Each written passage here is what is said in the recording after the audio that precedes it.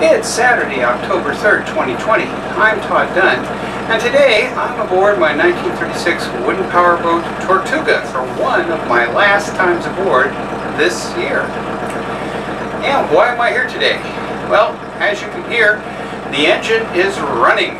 Yeah, I'm warming the engine up to do my annual end of the season oil change.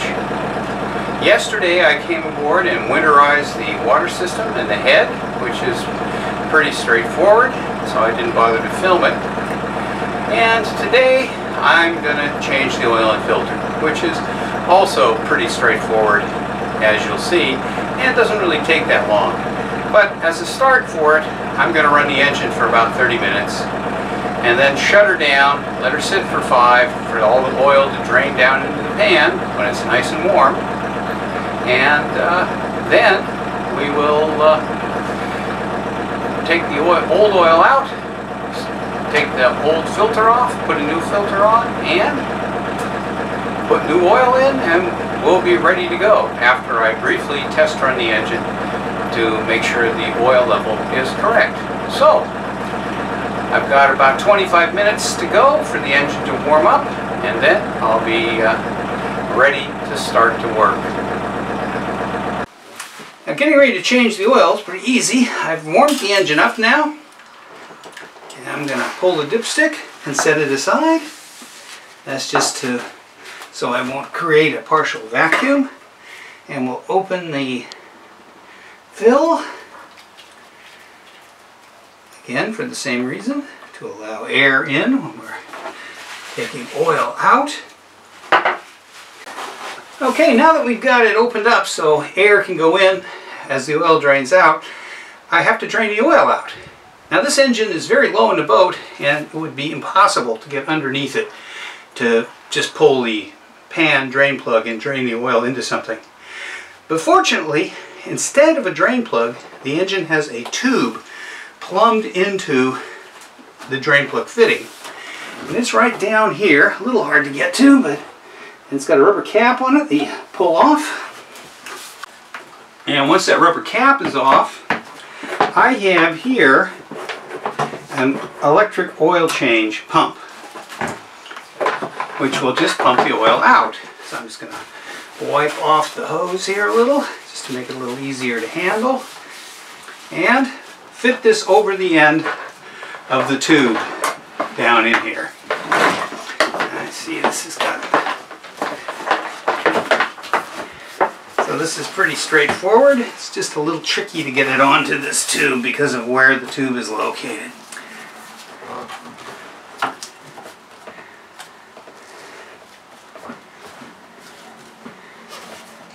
And I want to slide it on enough that it isn't just going to pop off, because that would put oil into the bilge.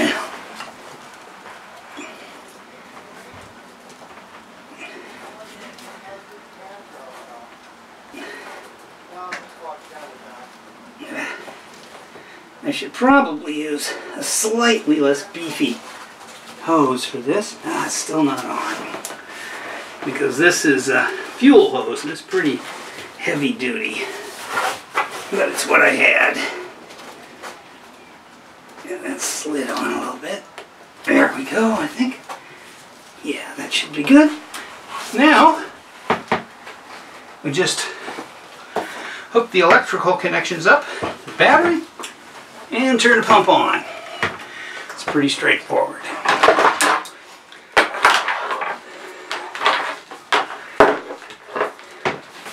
This hasn't been used since last year, so it's a little tangled up, but basically not too difficult.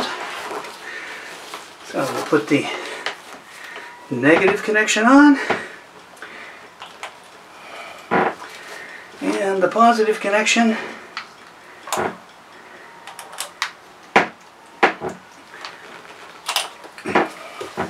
And flip the switch in the direction I want the oil to go, which is this way. And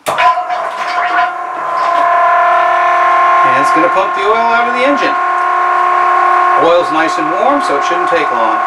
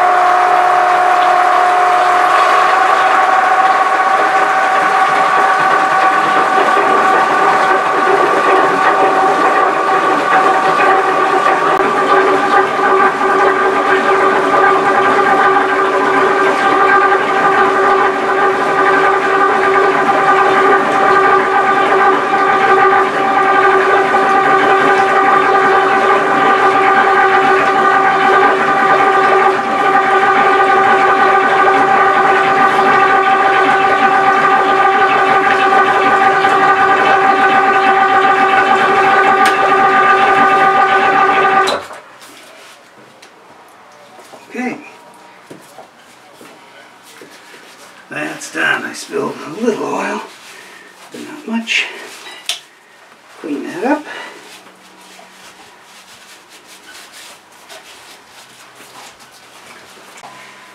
And when you're finished, the end of the hose goes into a hole up here so it won't drip oil everywhere. Okay, now we'll disconnect the battery from there. And we're finished with this. And I can put the rubber cap back on the drain tube. Which is pretty straightforward. Just have to get down here and stick it back on without dropping it into the bilge.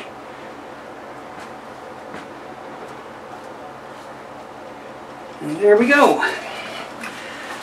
So I've already put the dipstick back in, so at this point I'm ready to remove the oil filter. Now, as is the case with many engines, the oil filter is mounted horizontally. It screws in horizontally, and when you take it off, it is going to leak some oil out. So I'm going to put an oil sorbent cloth underneath the oil filter to catch anything that leaks out. So that hopefully it won't end up with a bunch of oil in the bilge. Now the next step is to take the oil filter out, now that I've got that oil sorbent cloth in there. So what I'm going to do is just put this filter wrench on and give it a little bit of a turn. The problem here is that because of where this filter is, it's difficult to get any leverage on it and too much. Oh, wait, good. Just loosened right up. So that went pretty well. So now we'll unscrew it, and some oil will leak out, which is why I put that oil sorbent rag underneath.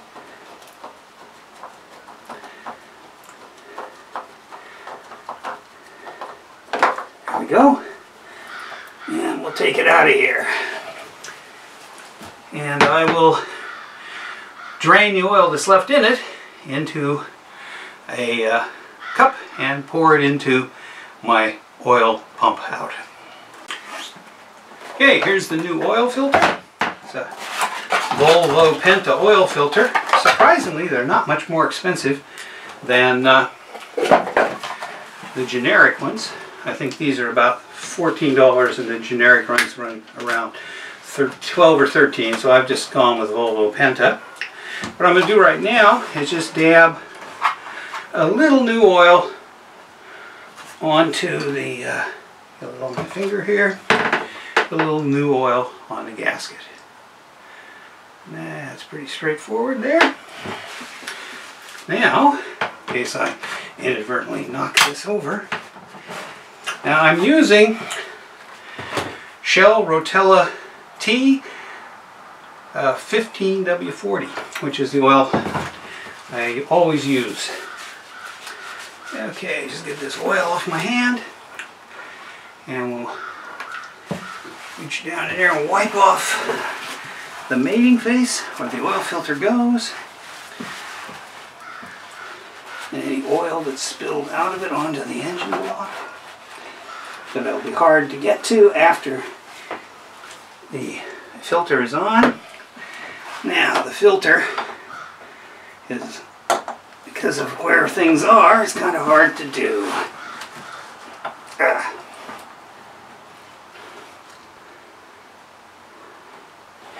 I'm going to have to change hands to get at this. And of course I don't want to put my hands on top of the engine because it is hot. So we'll get this on here, start screwing it on. The only trick really is getting it lined up and getting it started. There we go. Now just screw it on, and when it gets on there, snug up against the mating surface, I will wipe it off again to get any oil on it off, and wipe my hand off, and then snug it up hand tight.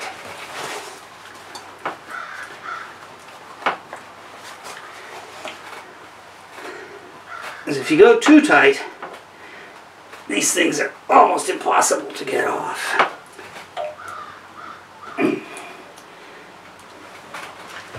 Okay, she's in there. I can pull this oil absorbent rag out, and you can see the oil that leaked out, which is why I put this in, to keep oil out of the bilge. Even though I do have a bilge pan under the engine with more oil absorbent rags in it. So that is done.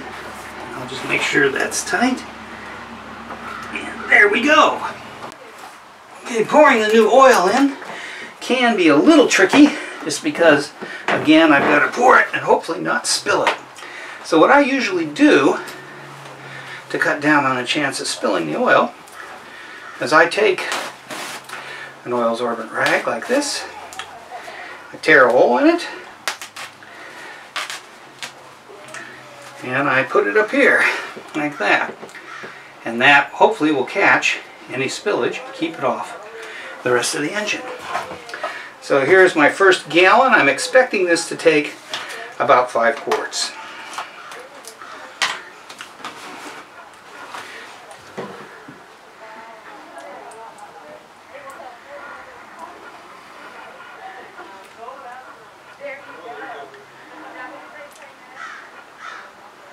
Now the engine's still nice and warm, so this oil should go in easily.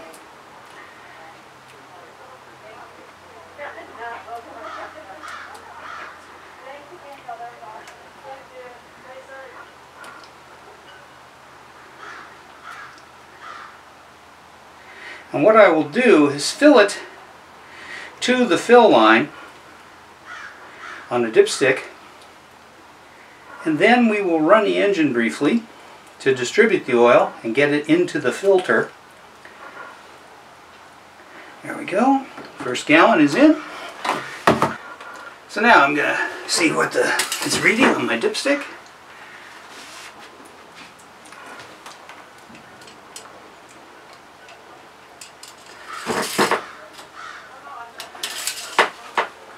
And right now we're reading about half a quart down. So I will put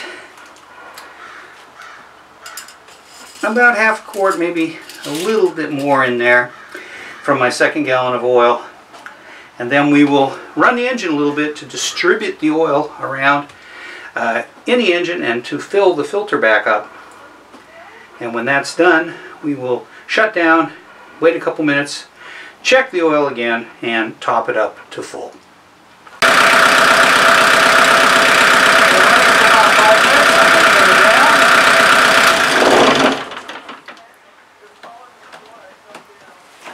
And we'll let it drain down for a minute or so to make sure all the oil is drained down into the pan, so we'll get a good reading of the amount of oil we have left.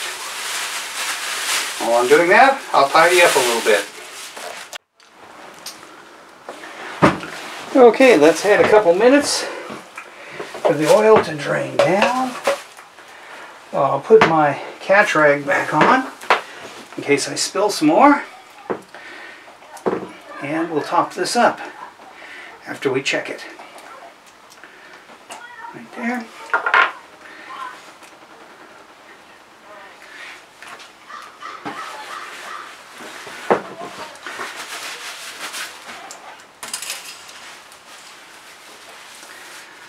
Okay, here we go. Back in.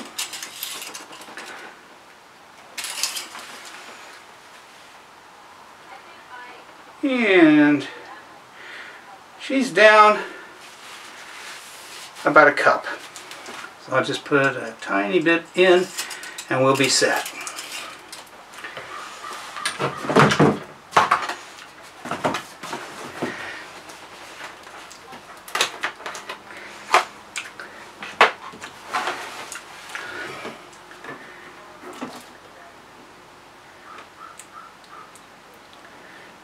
Hard to get into this spot. That should do it. I'll let that drain down for a minute. Check the oil again. And I think we're going to be good. Shouldn't take too long.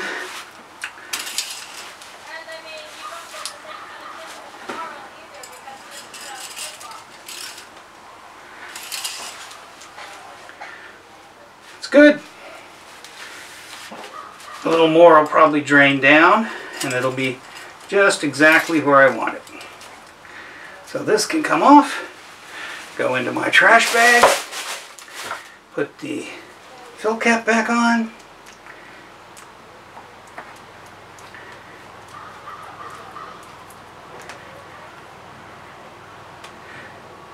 and oil change is finished.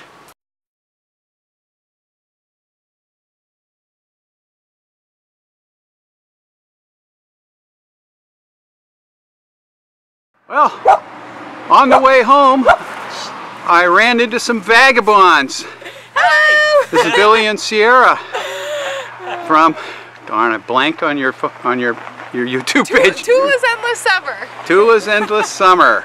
It's a real shock, because last picture I saw of them, they were in Florida. That's it, and that was like 2 days ago. The internet's usually a little far behind, so we're enjoying Maine, that's for sure.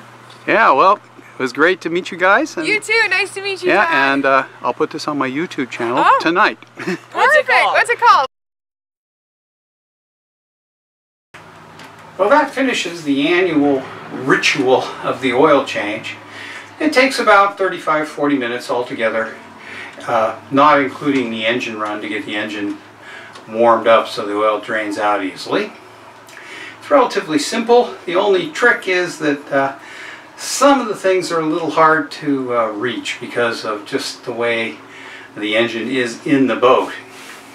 For example, the oil filter is underneath some of the fuel fittings, and it's quite difficult to reach and get a hold of, and particularly if you're using a filter wrench to take it off. You can only turn it about a 1/16 of a turn at a time with the filter wrench before the wrench hits something, which makes it a little bit more time consuming than it would be otherwise. But it's not a difficult process, and other than being a little awkward in places, it's pretty straightforward. And definitely worth it, because many years ago I had my engine winterized by a boatyard, and which is they run non-toxic antifreeze through the raw water cooling system, which literally takes about a minute, and then they do the oil change, and they also change the fuel filter, and that was about it. And I think they charged me $350, and altogether that's about an hour's work. Now, I don't change the engine fuel filter every year. I have 2 Racor filters ahead of that fuel filter, and I do change those annually. And I usually do that in the spring, and they're very simple. You just take the top off the Racor housing, pull the old filter, element out, put the new one in, and snug the top back down. And those are on the other side of this forward bulkhead and down below. So they're very easy to use. So anyway, that's that. Hope you enjoyed seeing me suffer through another oil change aboard Tortuga. And if you did, give me a thumbs up. And don't forget to subscribe to my channel and click that notification bell so you will be notified when my next exciting video is. Okay, thanks for watching.